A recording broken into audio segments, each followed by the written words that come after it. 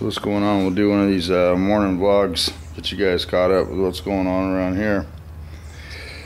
Got you on the stand, so I'll have to walk you around. Here's the beautiful day we're having here in Florida. It's gonna be in the 80s today.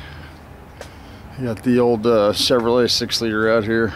The motor just wants to come out and go in the Nova, I'm sure. But we got a throttle body issue on this. Keeps going into limp mode, throwing a code. So there's no throttle cable on this. It's all fly-by-wire. I attempted to clean it a little bit, and more than likely we're gonna have to replace that.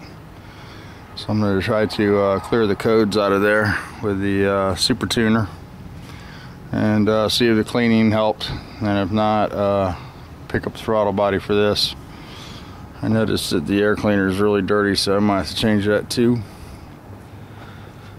And working on the thing, trying to get this done. Got the old shot tomorrow, so I'm gonna lose a day. I want to have this done. Got the rocker arms ready to go on. Got those out of the soaker. They're looking like brand new. You can actually see the nuts now, and got all the baked crud off of them. You can see this motor is a little crusty in here. A little crusty. I don't think they change oil a whole lot. We'll do some back-to-back oil changes and try to clean it up a little bit. I had to defunk the rockers because they were just bad. So we got the tranny here. Originally we were going to try to reseal this. It's not a 388 like they were hoping it was. They're sort of on a freeway drive this. It's got a reverse issue. I've got it this far apart to reseal the rear half that was leaking. However, the gearbox is weeping a little bit, so I'm probably going to go ahead and pop the gearbox out. Hope I don't find too many surprises in there, but I'm feeling like I should look in there. We got the nose cone over here. You can see it's super shiny there on the bearing surface. That's where it sits over the bearing, and the bearing more than likely is moving, squirming, pushing on that nose cone. So gonna look into that. I know the nut is super loose on the pinion, so I want to tighten that up. I don't want to do that without going in there and making sure there's not a shim missing, but this is hand tight. And so let's go ahead and pull this gearbox out and see what's in here. I know reverse is bad. Jumps out of reverse, and reverse is probably one of the weakest links in these.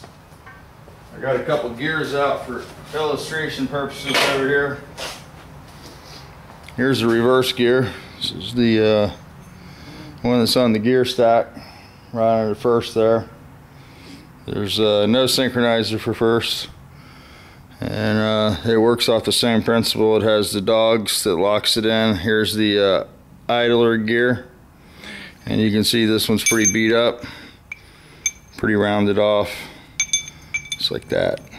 But hopefully this one will just need an idler or something easy we can go in there and take care of. You got to hold it in reverse. So we'll see if we can figure out what's going on with that. We'll reseal the gearbox, and of course we'll re-torque this pinion nut to the correct 140 foot-pounds. And make no guarantees on this, because once this nut comes loose and you drive it for a while, and can cause some damage. There should be a shim here.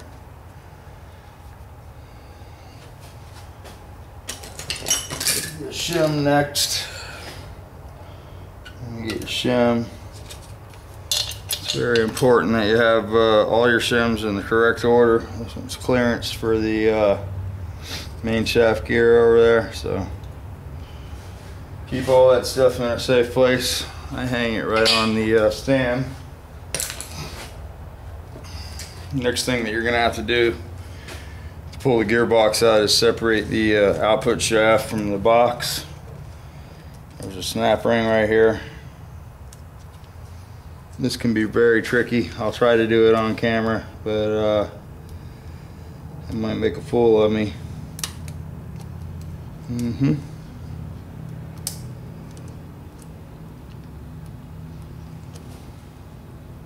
Because I am blind. Could not see.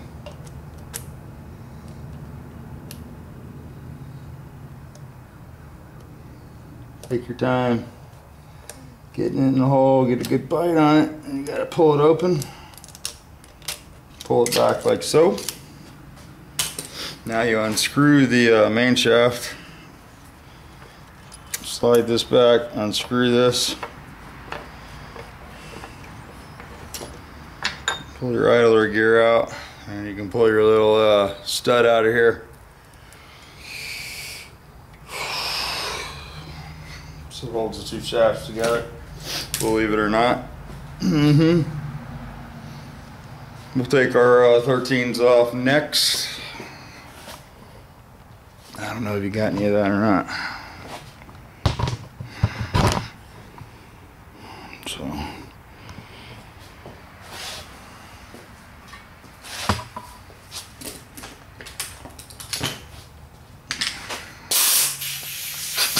Already got our nose cone off, obviously. Next, we're going to pop our 13s off.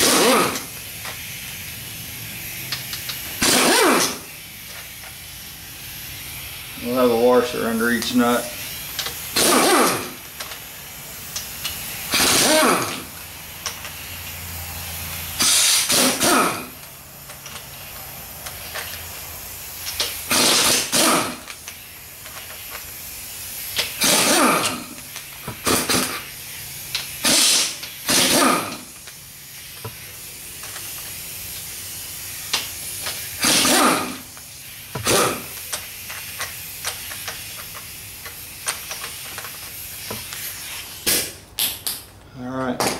That.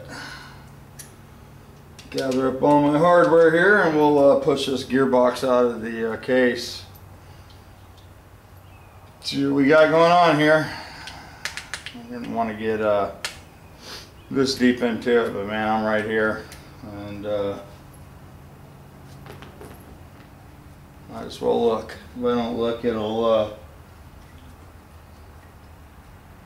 bad things will happen for me not checking it out.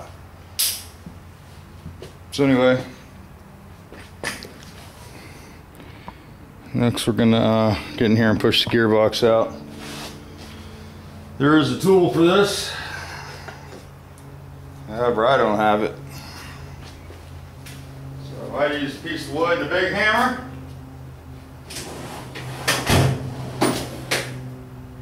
Seems to work pretty good.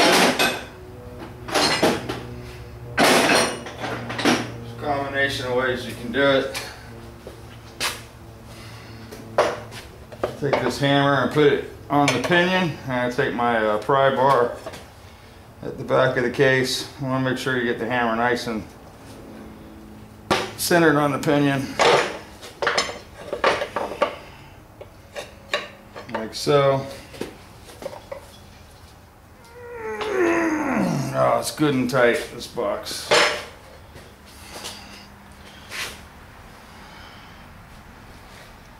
Good and tight.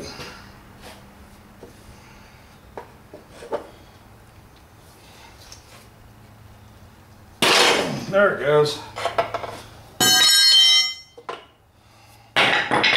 Like so. It pulls out like that. Oh boy. All right.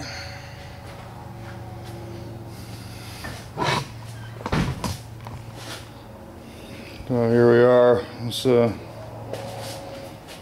down here and take a look at this.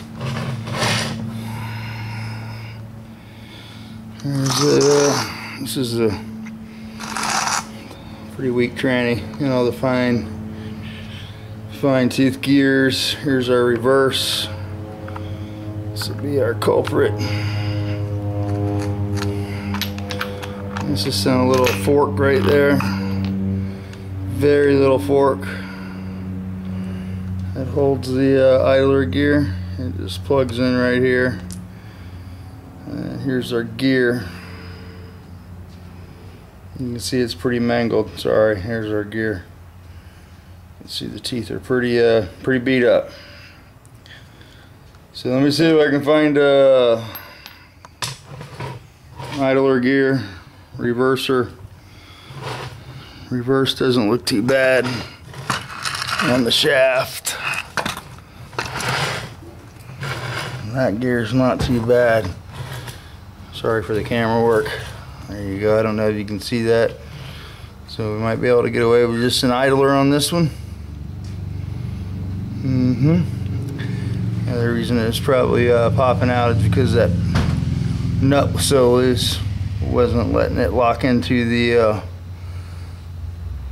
ring. So we'll clean it up, get a gasket on here, dig up some parts, and snap this back together. Try to get this back together today.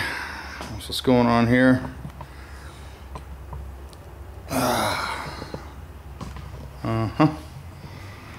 Like I said, I got the doctor tomorrow. I got Big Eric in town, so I'm gonna try to knock this one down today. I got the front brakes back together last night. Got the bearings packed, got the drums on there. Got to do my sway bar bushings and finish up the tranny. That's pretty much all I have left. So let me see if I can dig up some parts for this, clean this bad boy up, and get her back in the car.